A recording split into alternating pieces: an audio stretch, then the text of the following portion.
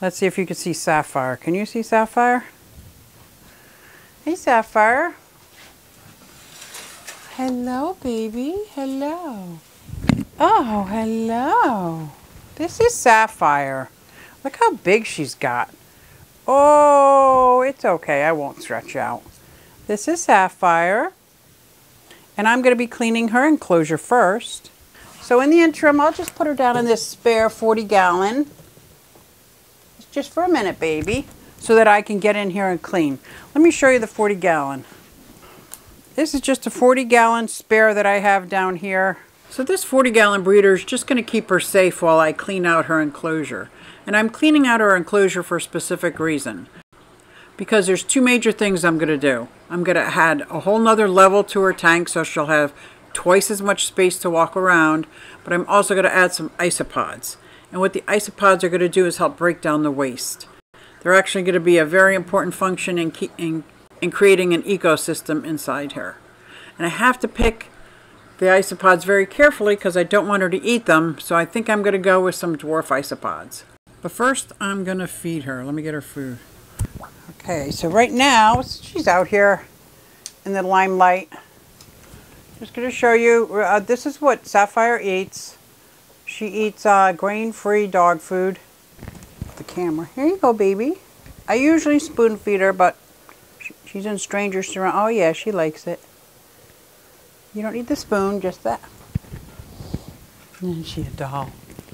Oh my God, I love her. Here we go. There's some more. All right, let's get started cleaning. I want to get the glass on here. I want to get this top. Pull out some of these. In that corner back there is where she poops. This was not set up to be bioactive. I'm going to set it up to be bioactive today. Hey everybody, it's SuzyQue and I'm here to show you just what I do. I have a passion for fish and exotics too, so come along with me, it's SuzyQue. Hey. Let's get cleaning. I might put this on time lapse to see how that looks. So I've pulled all out her fake plants. The reason why she has a lot of fake plants is that she travels underground a lot. So all these are going in the bathtub to get washed. This is normally what I use to scrub the hard parts. But when this is done, it's going to have vinegar and water in it. And then I will rinse it with water. And then I'm going to get these glass. And I think there's some spider webs up here. Not these little spiders. Now down here, there's two bulbs. There's her UVB bulb, which runs the entire length. There's a heat bulb back here for her basking. So she has everything. I'm going to add some more water in here to keep this moist. And then I'm going to add some soil. We already have some bark. And I got some sphagnum. I just like saying sphagnum. And what I'll do is add some of this moist sphagnum all over. And the moist sphagnum 1 is a good start. And for 2, when I put the isopods in, I want to make sure that they have everything they need. And I got some dirt. This happens to be Sahara, even though she does not need Sahara. She could have the moisture one. She gets a lot of moisture in this tank anyway. Kind of mix it around a little bit. I keep a little spot here for her dish. Let's go. The leaf litter, I'm going to mix in for the isopods. Then I'm going to get water. Okay, I'm also going to be using some of this Eco Earth. It's just coconut fiber. They come in all different companies make them. I don't have one preference over the other. I'm adding RODI water only because she lives in this. It's not like she's walking on it. She's more going to be going underground and traveling through it. So I'm just going to let it sit. There you go. See her blue tongue?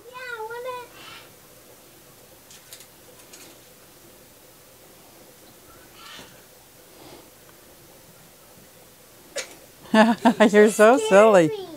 That's silly. Now what do we do every time we touch a reptile? Wash your hands. See on top here?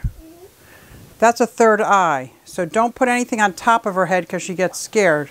She got little feet. She got little tiny feet. She's a cutie pie. She is a cutie pie and I love her. But right now, I'm starting with, I'm adding soil to the bottom. I'm adding all different kind of mixtures of sphagnum and coconut fiber and leaves, because I'm going to put some isopods. So we're going to take a look at the isopods that I'm going to put in here. And later on in the spring, this is going to get built up to another level up here. So there'll be a whole nother cooler level up here. So it'll give her more, because she loves to explore. She's not a big climber, but if it's gradual, she'll climb all day long. But she also likes to live underground. Let's see if I can show you what I'm doing. In here is that coconut fiber, but it's too much water. So I'm gonna, like a sponge, I'm just gonna squeeze it out. Just like that. So there's no water that squeezes out.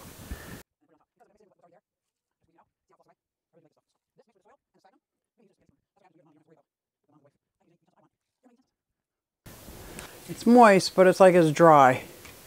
So now I'm going to mix it in. Now keep in mind, I already have sphagnum in here, the soil, the leaf litter.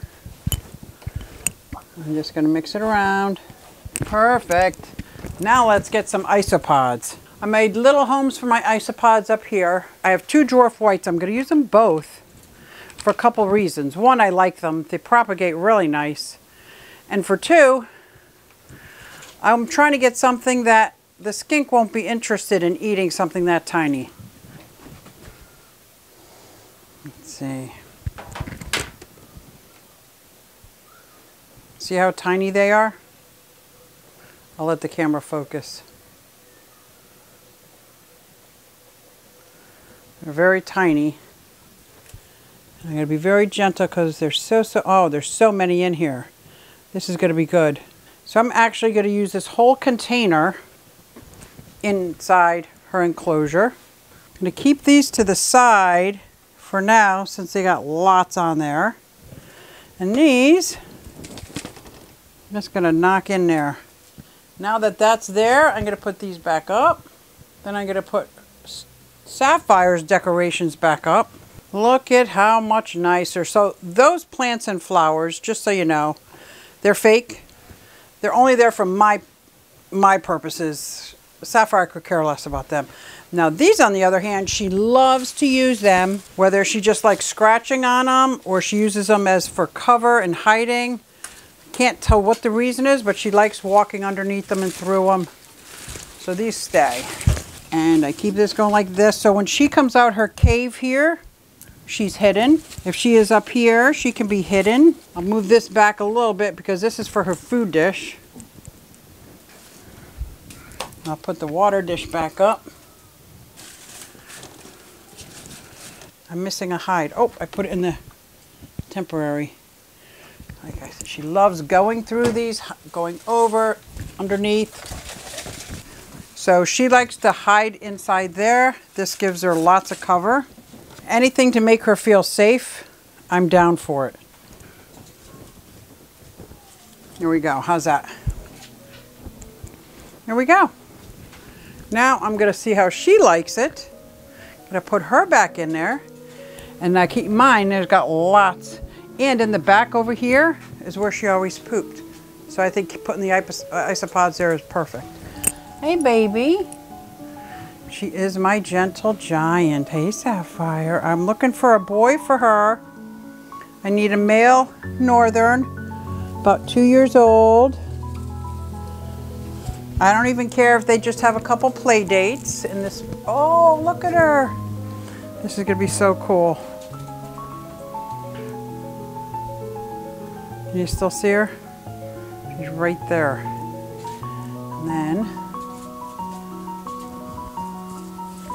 I should have done that first. All right, baby, now you explore. I'll probably put the time-lapse thing on.